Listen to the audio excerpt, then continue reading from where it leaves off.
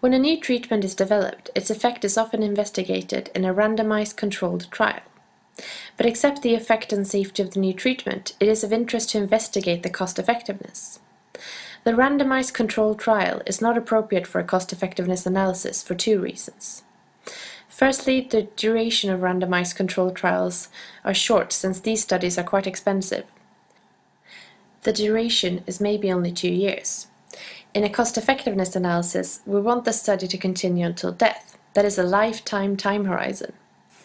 Secondly, the effect outcome in randomized controlled trials is what is called surrogate outcome, for example effect on blood pressure or blood lipid levels. Whereas in cost-effectiveness analysis, we want to have the effect measured in QALY. To come around these problems, simulation models with risk equations and extrapolations of data are used.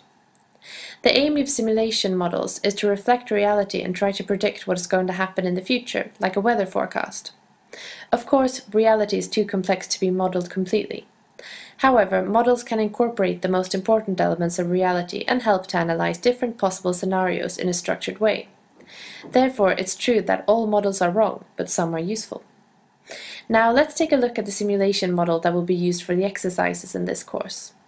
The model has been developed only for educational purposes, but the principles are the same for this model as for real models used in cost-effectiveness analysis. Imagine a situation as the previous example. A patient group is being treated with a certain drug, here called the old drug.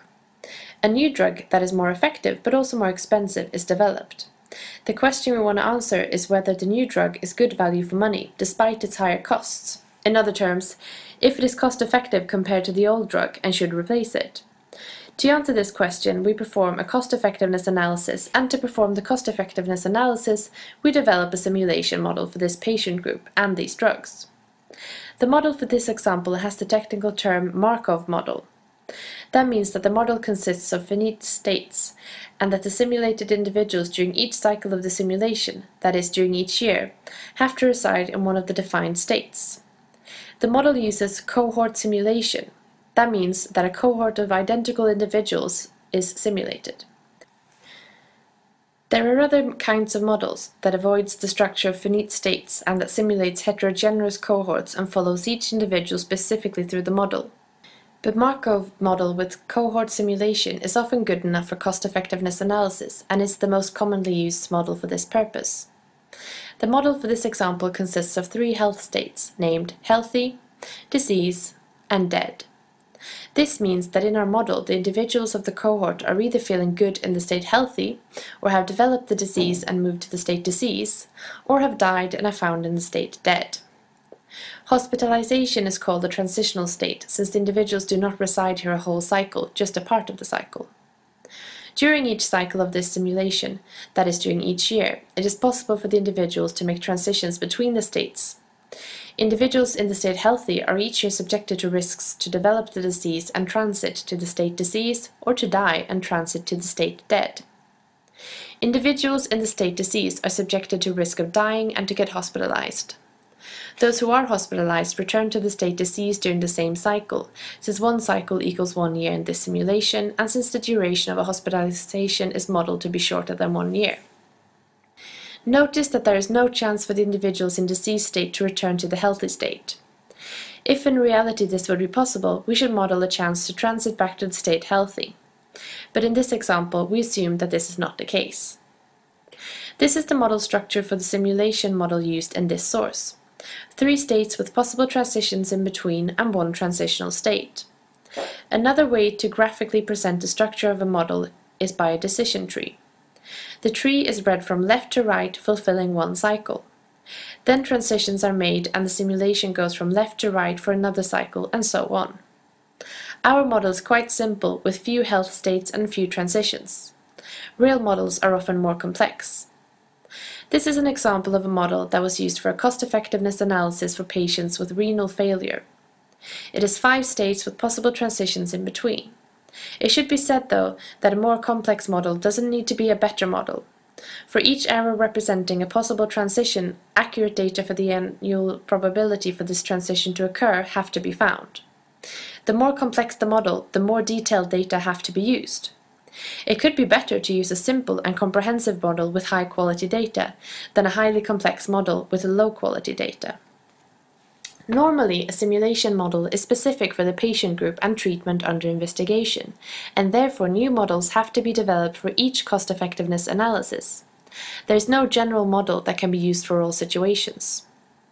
The input data to our model consists of cost data, quality of life data, transition risk data, and data on treatment effects. The cost data consists of the cost of the treatment, in this case only the cost of the drug, but it could also be cost of administration, for example, cost of hospitalizations and productivity losses. The productivity losses appear when an individual is hospitalized or dies before age of retirement. The quality of life data are the utility for the health state healthy, the utility for the health state disease, as well as the utility decrement for the transitional state hospitalized. This decrement is subtracted from the utility of the state disease for those who are hospitalized. The transition risk data are annual probabilities for the transition from healthy to disease, that is the annual probability of developing the disease for individuals that are in the state healthy. Healthy to dead, the annual probability of death for individuals in the state healthy.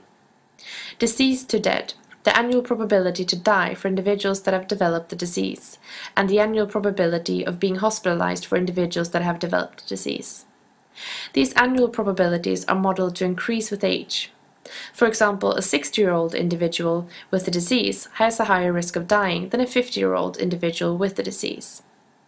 The data on treatment effects consists of decreases of the transition risks for the new drug compared to the old drug.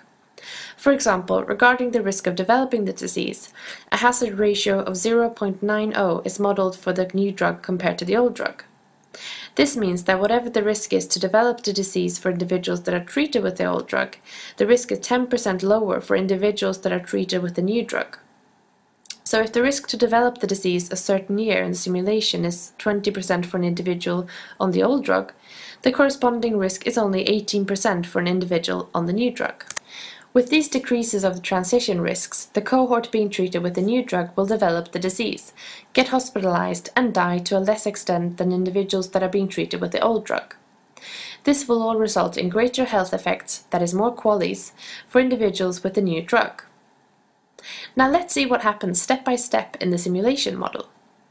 The model starts at start of treatment and goes on until death with annual increments of 1 year. The cycle length of the model is said to be 1 year. The whole cohort starts in the state healthy. The costs that appear during cycle 1, that is during the first year after start of treatment, are costs of the drug for each individual.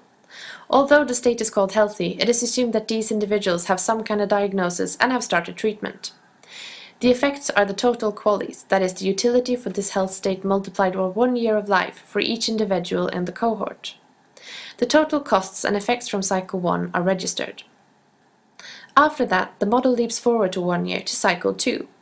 Now, some individuals of the cohort have developed a disease and have therefore moved to the state disease, and some have died. The costs and effects from the state healthy is as during cycle 1, costs for the drug and total QALYs. But during this cycle, they will be a bit smaller, since the number of individuals in this health state now has decreased. The costs of the state disease are the costs of the drug, hospitalization costs, and productivity losses. The effects from this state are the QALYs, the specific utility multiplied with 1 life year for each individual and utility decrement. For the state dead, there will be productivity losses, but no health effects at all. The total costs and effects for all health states during cycle 2 are summed up and registered. The model leaps a year forward again to cycle 3, and new transitions have occurred.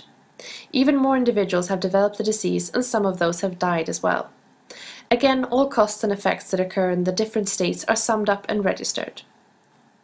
This process continues cycle by cycle until all individuals of the cohort are in the state dead. Now nothing more will happen and the simulation can stop. Finally, the total costs and effects from all cycles are summed up to give the lifetime costs and effects. The simulation is completed. In a cost-effectiveness analysis, a simulation with a cohort that is treated with the old drug is first performed, and lifetime costs and QALYs are collected. Then the same thing is done, but this time the cohort is treated with the new drug instead. As an example, the model gives us the following results. Treatment with the old drug resulted in costs of $37,000 and 15.4 QALYs per patient. Treatment with new drug resulted in costs of $66,400 and 16.7 QALYs, both expressed as average per patient as well. We calculate the ISER, which is the difference in costs between the two drugs divided by the difference in QALYs, which gives an ISER of $22,615 per QALY.